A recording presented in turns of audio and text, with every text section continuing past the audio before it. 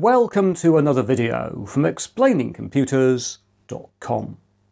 This time I'm going to talk about the front panel connectors on a desktop PC motherboard.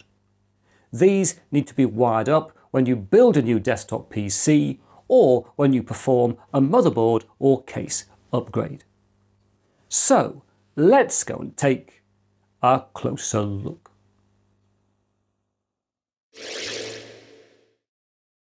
The front panel header, also known as the system panel header or case header, is a set of pins for connecting a computer's motherboard to components that are attached to its case.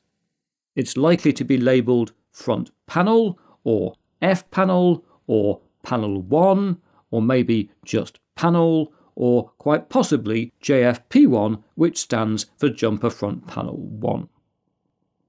The location of the front panel header varies, although on most modern motherboards it's towards the right on the bottom or south edge of the motherboard, relatively close to the PCIe slots. However, on older motherboards, front panel connectors are often found on the lower right edge. And on this particular mini ITX motherboard, the front panel pins are over here, top left behind the I/O ports. If we take a closer look at some front panel headers, we can see that the exact pins vary, with not all motherboards offering all possible connections and not all motherboards having the same pin configuration. However, there will always be pins for a power switch, a power LED, a reset switch, and an LED for indicating the activity of a hard drive or SSD. Usually there are also pins for a case intrusion or CI switch or sensor, and for a front panel speaker or buzzer. However, both the case intrusion and speaker connectors can be located separately from the main block and indeed are sometimes labelled JFP2 or similar. So, some motherboards actually have two front panel headers. To connect to motherboard headers, all PC cases have a bundle of cables that terminate in female jumpers. In modern cases, these are individually labelled like those I'm holding here. However, because the jumpers are not formed into a single block, connecting them is not as simple as, for example, inserting the 24-pin ATX power connector where all wires plug in together and only fit one way around. To make things even trickier, there isn't a totally standard layout for front panel pins, and sometimes things can even be attached in more than one place. To demonstrate this, yesterday I downloaded the manuals for 4 modern motherboards from Gigabyte, ASUS, MSI and ASRock. And I then located the wiring diagrams for their front panel headers. As we can see, 2 of the motherboards have all of their front panel pins in one block, whilst a third separates out the speaker and the fourth separates out both speaker and case intrusion. As is usual these days, on all boards, the power switch, reset switch and drive LED are in the same positions, and the power LED can be connected top left. However, on 2 of our boards, the power LED can alternatively be connected here.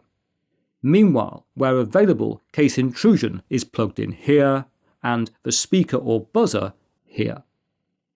As this hopefully makes clear, whilst there is some level of standardisation, you will always need to check the pinout for a particular motherboard before wiring its front panel connectors. Usually, labels are printed on the motherboard itself, although these are not always clear. For example, here the connections for the power LED are labelled MSG, standing for Message Power Sleep LED, which may confuse until the manual has been consulted. Also, some mini ITX boards in particular do not have any labels printed next to the header, so here you have to consult the manual. And if you don't have a manual, your motherboard's manufacturer and model number should be printed on it. So, chuck these into Google and on the manufacturer page for the board, look under Support and search for a download.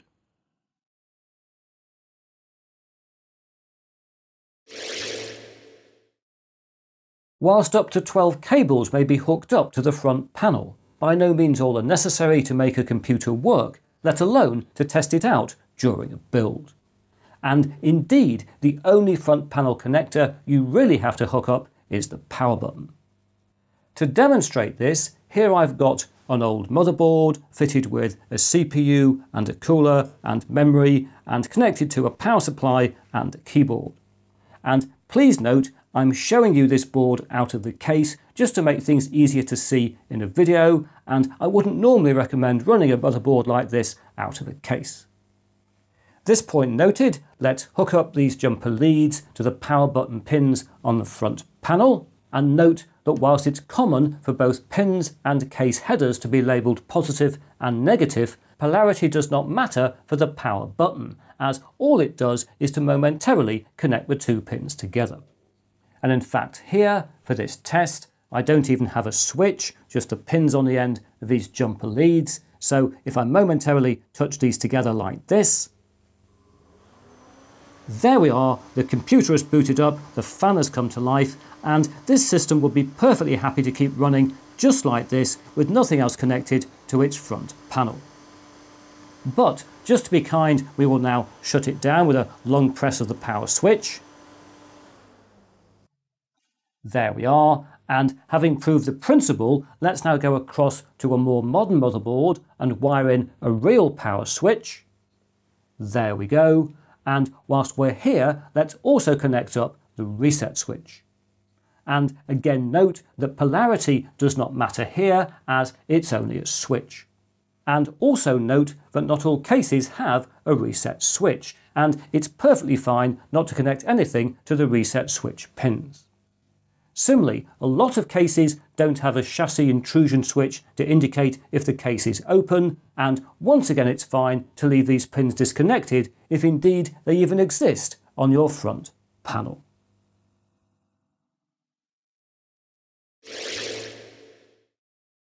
Right, let's now turn to the power and drive LEDs. Here the connectors are normally labelled HDD for hard disk drive, even though SSDs are just as common these days, and either power LED or PLED for the power LED. This said, on the motherboard we're using in our open case tests, the power LED headers are labelled MSG as I discussed earlier. Again, to demonstrate a principle, here I've got an LED plugged into a breadboard with some jumper leads, which I'm going to plug into the header.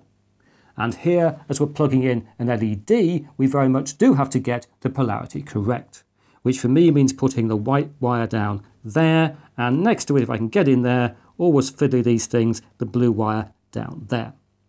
And note that whilst polarity does matter, if you get it wrong, you won't do any damage. So if you wire in your power LED or your hard drive LED and they don't work when you boot your computer, don't worry, just disconnect the power, switch the leads around, and things should be okay. Anyway, hopefully here I've got things the right way round, so I'll bring back in the jumpers that are serving as our switch and we'll boot up the computer. And there we are, we've got a working power LED. It gives you a certain faith in the operation of computing, doesn't it? And you can probably hear the fan whirring in the background now. Although again, we'll give the fan a rest, we'll close it down and turn off the LED like this. There we go. And as last time, we'll now go over to the other PC and wire in its power LED. There we go. And also, of course, its hard drive, its drive LED. Oh, and note, if your front panel header has two sets of connections for the power LED, you can use either one. They're both wired to exactly the same places. It may be that your case connectors are more suited to one set of pins than the other, but it's entirely up to you which one you choose.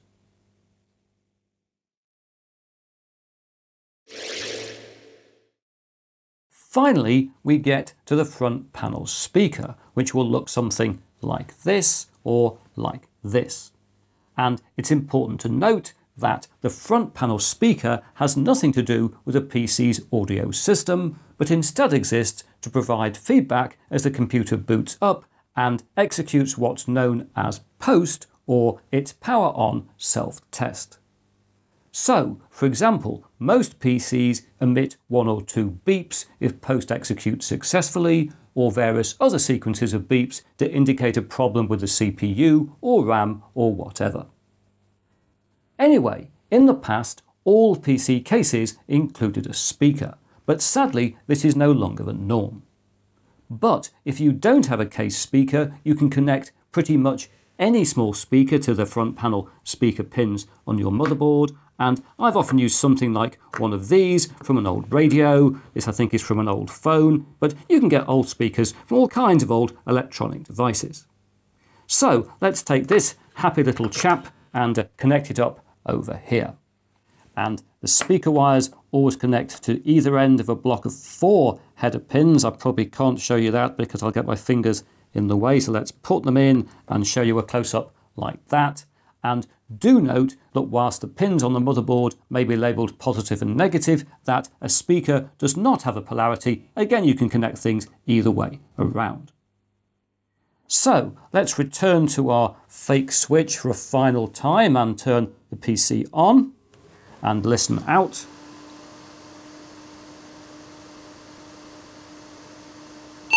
There we are. We had a beep from the speaker. This PC has finished post.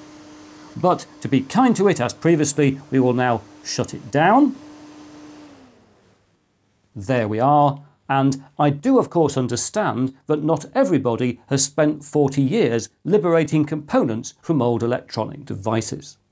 So if you don't have a stock of old speakers, you can purchase a brand new piezoelectric sounder like this, which will now connect to the front panel speaker pins in our other PC.